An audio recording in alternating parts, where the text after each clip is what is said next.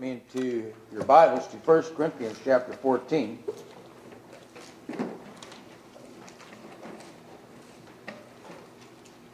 And we want to look at the principles that the Apostle Paul gives for the church at Corinth, abusing the gift of languages. And we would recognize that the church at Corinth was carnal. And that carnality showed itself in their church services. And so these are some principles that expose, as well as our answers to carnality in the worship services of the Lord.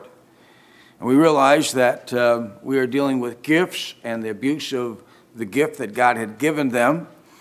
But we're going to use that as a forum to really deal with what is the general overall subject of 1 Corinthians chapter 14 and how he exposes the errors that were taking place. And really what we're going to see is that the overriding principle, as we know, is the church at Corinth was carnal. And they're walking in the flesh, and they were, that fleshliness showed itself in their services and in the abuse of tongues. And we're going to use that as a forum to speak of three general principles of a proper worship service. And so as we look at 1 Corinthians 14, we're going to see those three outstanding principles that the Apostle Paul applies to the service at church services at Corinth. 1 Corinthians chapter 14, verse 1, follow after charity and desire spiritual gifts. Now remember, charity is the opposite of carnality. Carnality is self-centeredness.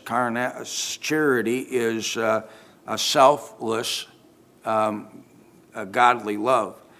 Follow after charity, desire spiritual gifts, but rather that ye may prophesy. For he that speaketh in an unknown tongue, in other words, a language that the people don't know, but is a spoken language, spoken by the person with the gift. He that speaketh in an unknown tongue speaketh not unto men, but unto God, for no man understandeth him. Howbeit in the Spirit he speaketh mysteries, or the truth of God's word.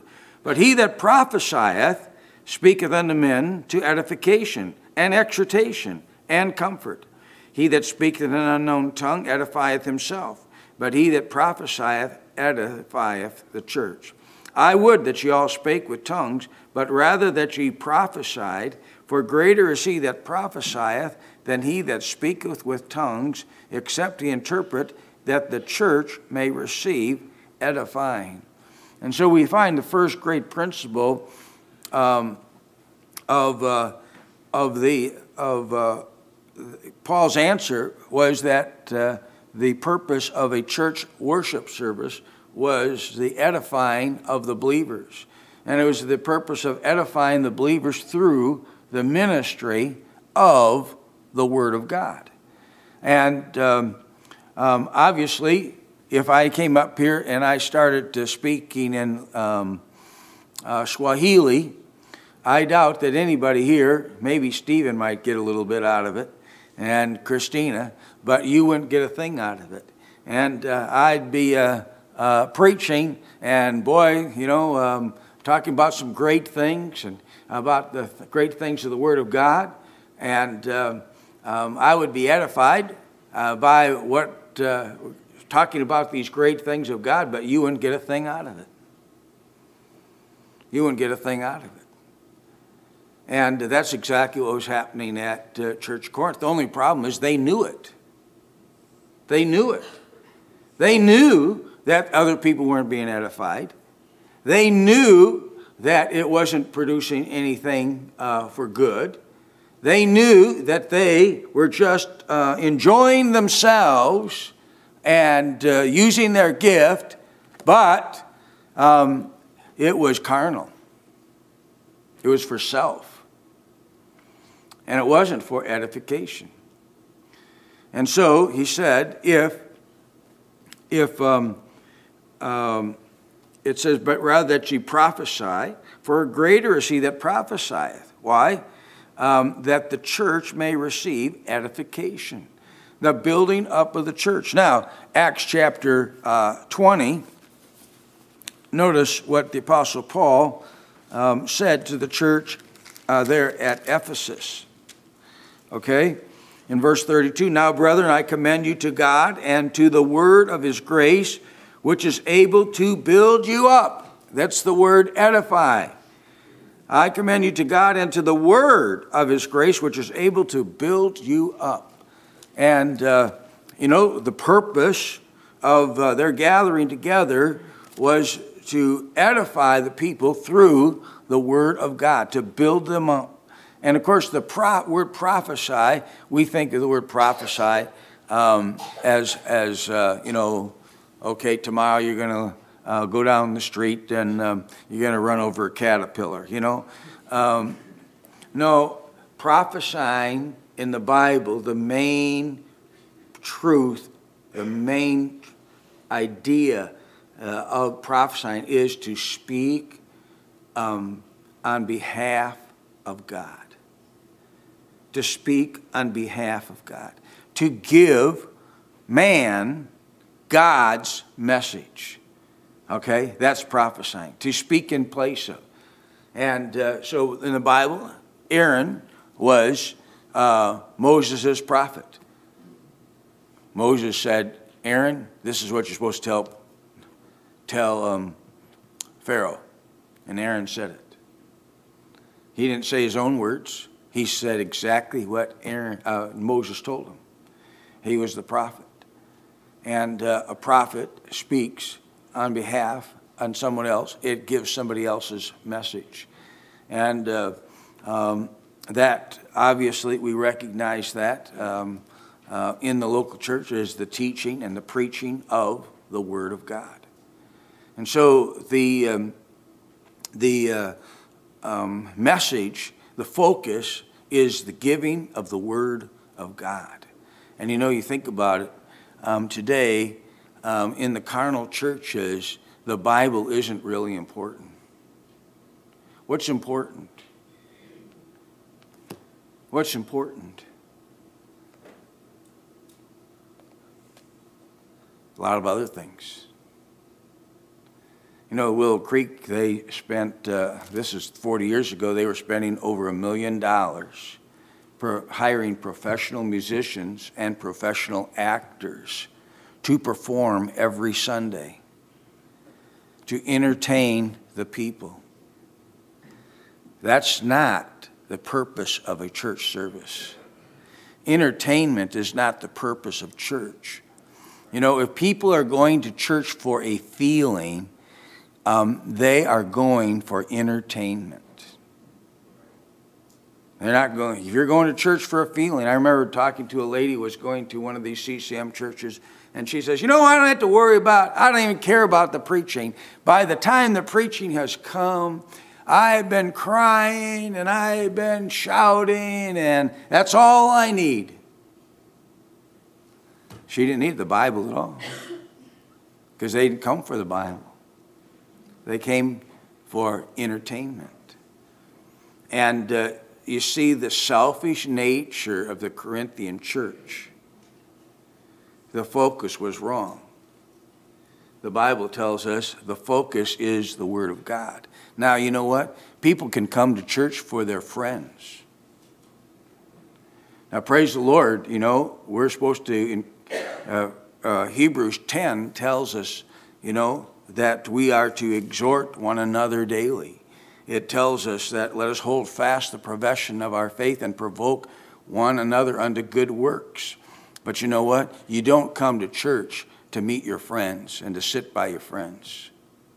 That is not why you come to church. You come to church to hear the Word of God. If you're coming to sit for your friends and to have a good time with your friends, that is selfish, carnal. You come to hear the Word of God. Now, at the end of the chapter, we find two other important principles of the services. And I think it'd be good for us to look at verse 40.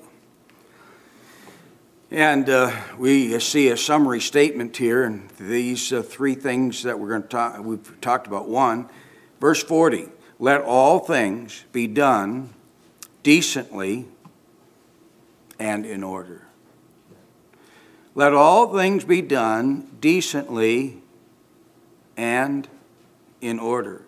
The word decently is sometimes translated honestly, and it has the idea of appropriateness, and it has the idea of something that is fitting, something that is right, something that is proper. Now notice in the church there, they were doing some things that weren't decent, that weren't proper, that weren't fitting. Notice verse 34. It says, let your women keep silence in the churches. Now, just we recognize this is not talking about the fake Holy Spirit of the tongues movement, of the charismatic movement. But, you know, if you have ever been around the charismatic movement, you know the majority of the people speaking in fake tongues are women. And they are easily, it violates, obviously, 1 Timothy chapter 2. And you always have a problem when women are the dominant force in a family, or women are the dominant force in a church. Notice in 1 Timothy chapter 2, verse 11, let the women learn in silence with all subjection. In other words, a submissive spirit to God. Not an argumentative spirit, not a fighting spirit, not a spirit that wants to do its own thing. It says, but I suffer not a woman to teach, nor to usurp authority over the man, but to be in silence. For Adam was first formed, and then Eve, and Adam was not deceived, but the woman being deceived was in the transgression. And it tells us the dangers of a woman-dominated church, because women are easily deceived, and women are not to be the spiritual leaders. And they would tend to lead more in the area of emotion than in doctrine.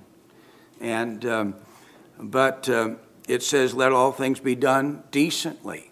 And this would be one of the things. Notice in 1 Corinthians 11, it talks about some things that are proper in the church. Verse 4, every man, 1 Corinthians 11:4, every man praying or prophesying, having his head covered, dishonors his head.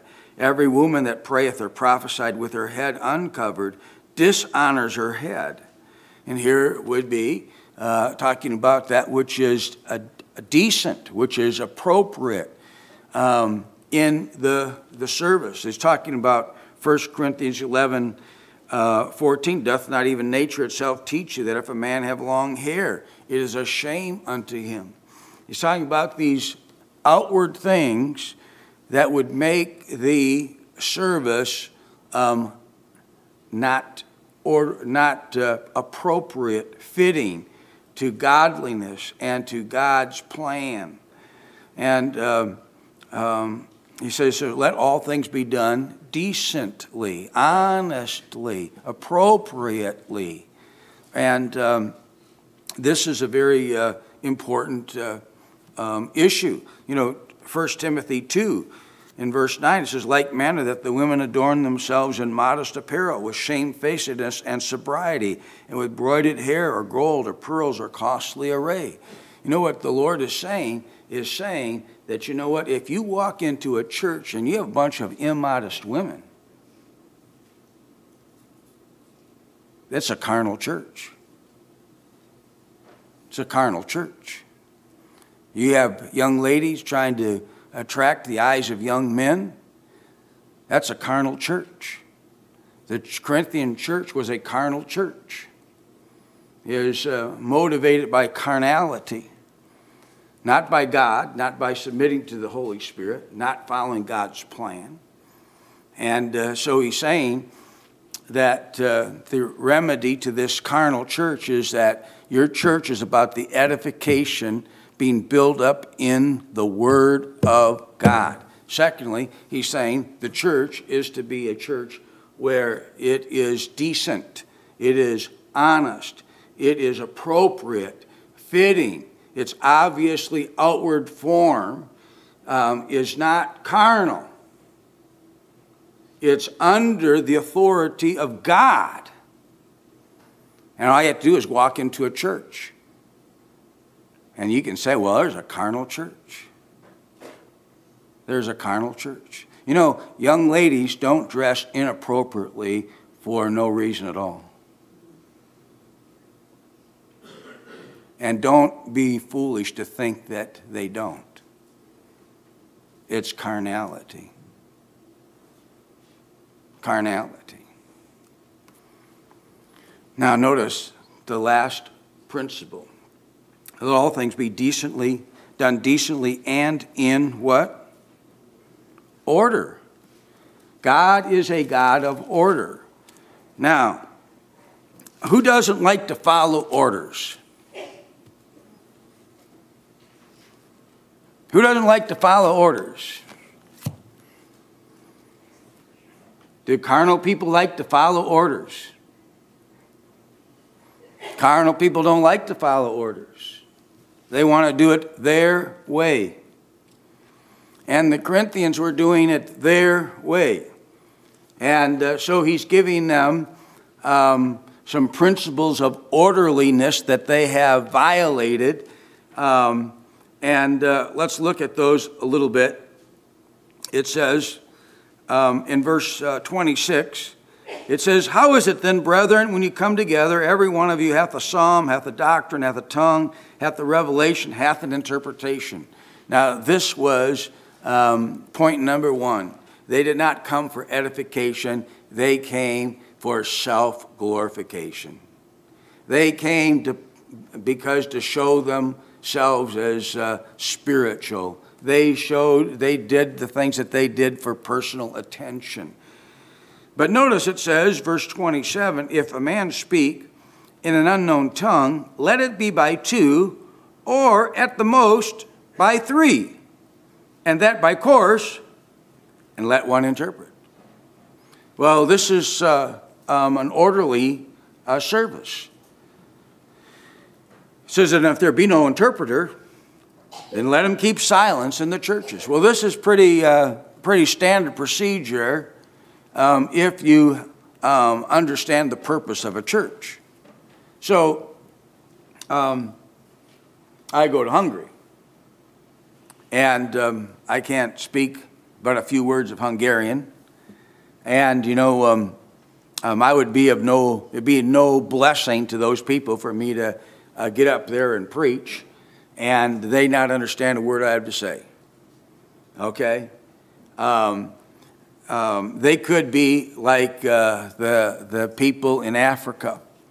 The missionary had a guest speaker, and he said to the guest speaker, now don't tell any of your jokes and any of your stories, because Africans don't understand American stories and they don't understand American jokes.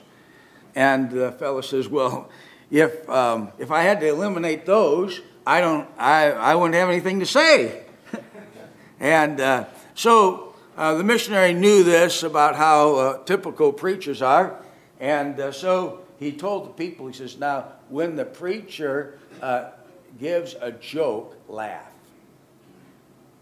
Now, you may not understand it, but just laugh. You know, make them feel like you understand that it's a joke. Okay? Well, that would be like for me to preach in Hungarian and all the people, I'm preaching English to the Hungarians, they not understand a word, and they, oh, praise the Lord, what a great sermon. Well, that'd be foolishness. Now, he says this. He says orderliness. No one speaks in a foreign language unless, first of all, before anything is done, you have an interpreter. That's pretty simple, isn't it? You got to have an interpreter. Mr. Simonson isn't going to go up to Katakuyu and hold a service, and all these people in there are speaking Kikuyu, and he speaks in English and think they're going to get something out of it. It's not going to work. He's going to have an interpreter ahead of time before he even plans on going there. And this is what he's saying. He says, orderliness. Now he says, don't have any more than 2 or 3 people.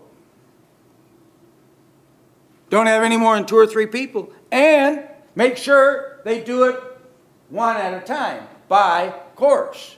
In other words, ahead of time, you say, okay, you're first, you're second, you're third. Okay? Now, obviously at the Church of Corinth, there wasn't any order. They weren't coming under or authority. They just wanted to talk. They just wanted to show off. They wouldn't come under orders. Then it says, let him, and it says, if there's no interpreter, let him keep silence. Now, if you go on to think about this, not only do you see that the modern charismatic movement is not only a fake spirit, but it in every way violates what the Word of God says that the Church of Corinth was supposed to do with legitimate tongues. Have an interpreter ahead of time who could speak that language. And don't do it. Only do it, have it all planned out ahead of time. And make sure it's one at a time, and it's in order, and you got an interpreter, all of that. But order. You know, let me give you an illustration of orderliness, of disorderliness. And I'm not picking on the people in Africa. I love the people in Africa.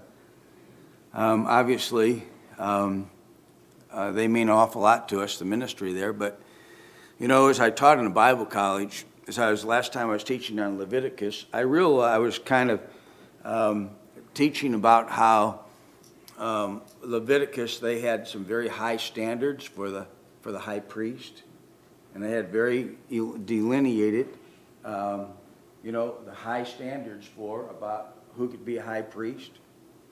And if they didn't meet those standards, they couldn't be a high priest. And in the process, I got onto a subject, and I realized they didn't have a clue what I was talking about. I said, began to talk about having that in your church you should have leadership standards. Should have leadership standards.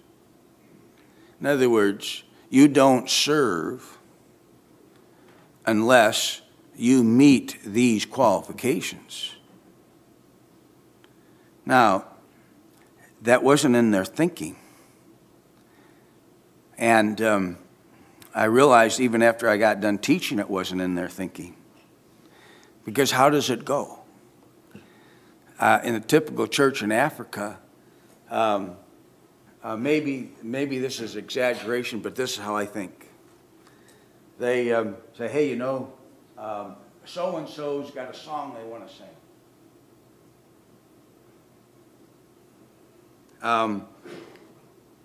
They want to sing today. Okay, they got a song to sing. Or so-and-so wants to preach, and etc. And it doesn't matter about how the kind of life they're living. It doesn't matter, you know, if the song is right or not. You know, they got a song, let them sing.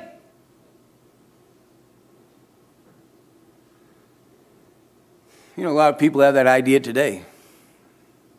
They buck at leadership standards. They buck at, you know, if you're going to be a Sunday school teacher, you ought to follow what the code is. You ought to be loyal to the leadership of the church. And you ought to be an example of holiness and what the church stands for. And you try to enforce that, and people, they buck. They buck. You know what? That's carnality. That's carnality. That's carnal Christianity when you don't want to have orderliness. Now, along the same line, you know, a typical African can't understand why a woman can't preach. They can't comprehend that. Now, I can get it because their society is a matriarchal society. And in many cases, you know, that the women hold the family together. And in many cases, and I think it's changing to a degree, but I never forget going to Kenya the first time and seeing this lady with a bundle of sticks on top of her head. I mean, it was huge. And she's carrying this bundle of sticks, and her husband just walking right by her, carrying nothing. Why? Because the society is that men were supposed to hunt and to go to war. And they don't have any wars, and there aren't any animals to hunt anymore, so they don't have anything to do, and the wife is supposed to do all the rest of the work. Well, that's a matriarchal society, isn't it? That's a matriarchal society. And so to say a woman can't preach because the Bible says so, whoa, that isn't in their thinking. But let's get back to basics. What's it saying? A carnal church. What's the remedy? What is the problem of a carnal church? A carnal church is about self. It's about me. I want to be in front of people. I want people to notice me. I want to be recognized. I want people to, you know, recognize whatever I did. It's about me. It's not about God. God's being used, but it's about me.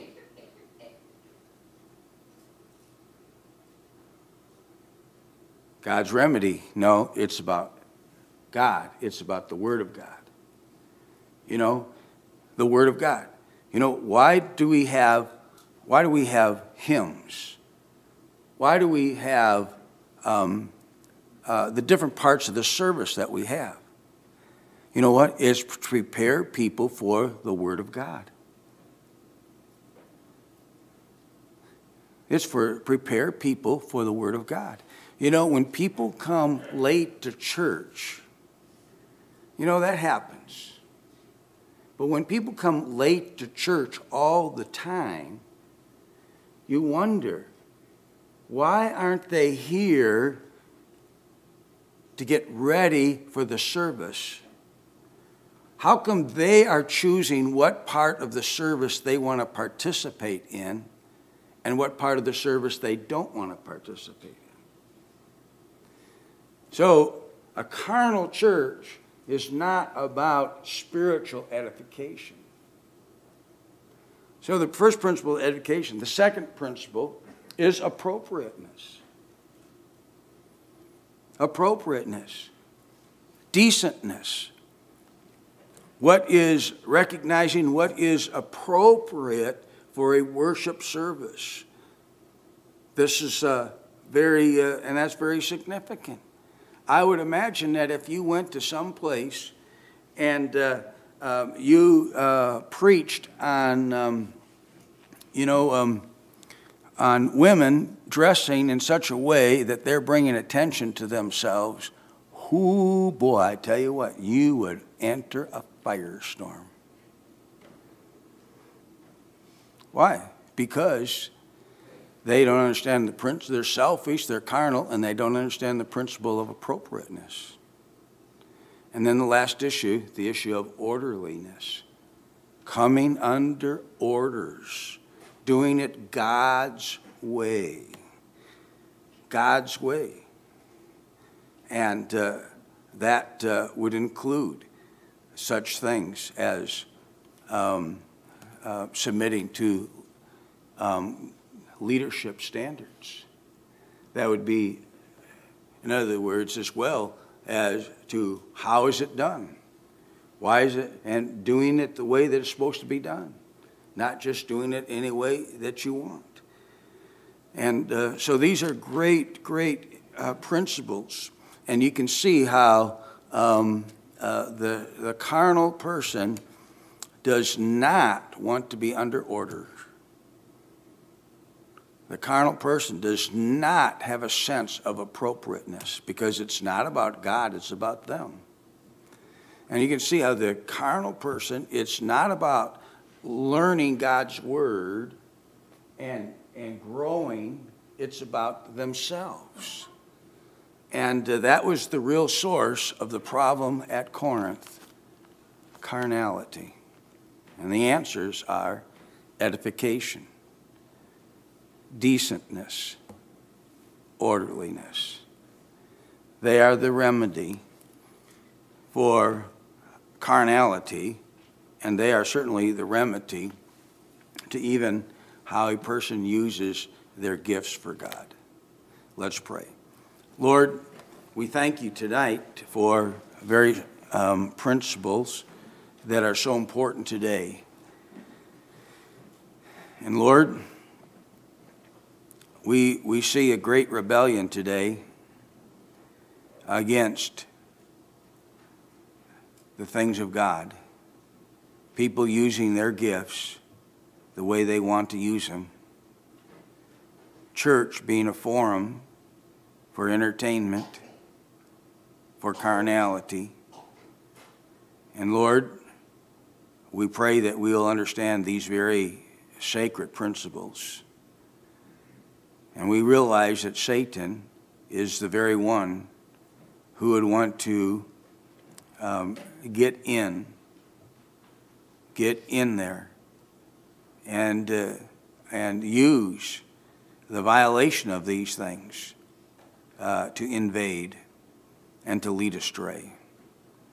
And now, Lord, I pray that any place in which the carnal, selfish spirit has been exposed by your word tonight, I pray that, Lord, that it would be identified. I pray that, Lord, that our motives for the Lord's house would be correct.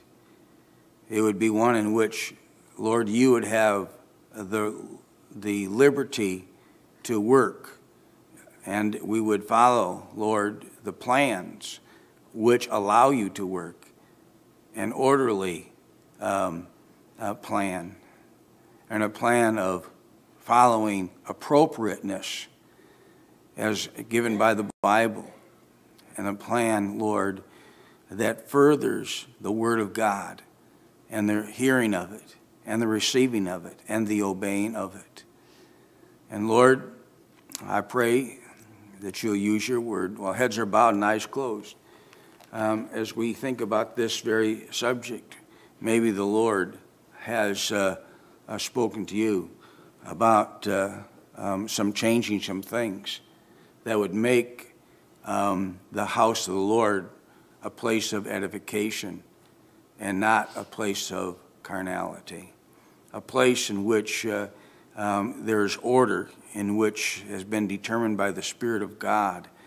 And because we have an orderly God, and we have a God that there are things that are fitting for godliness.